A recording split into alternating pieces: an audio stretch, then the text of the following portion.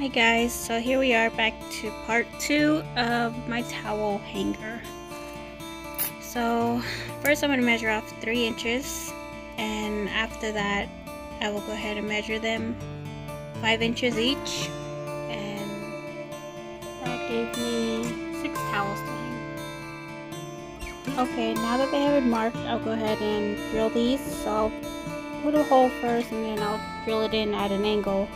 So that way when I stick my dowels in, it will stick out at an angle, and we'll see how that looks.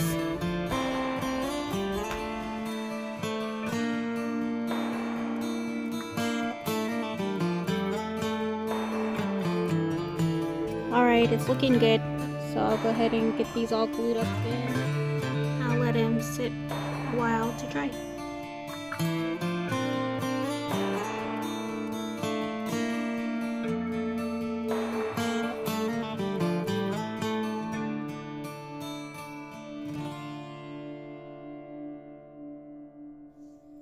Alright, so once I've gotten them all in, I glued them up, and when it was dry I measured half point and it measured 5.5, and once I've done that I went ahead and sanded tips of it so it wouldn't be so scratchy.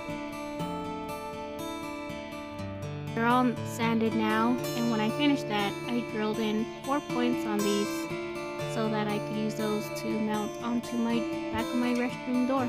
So let's get over there.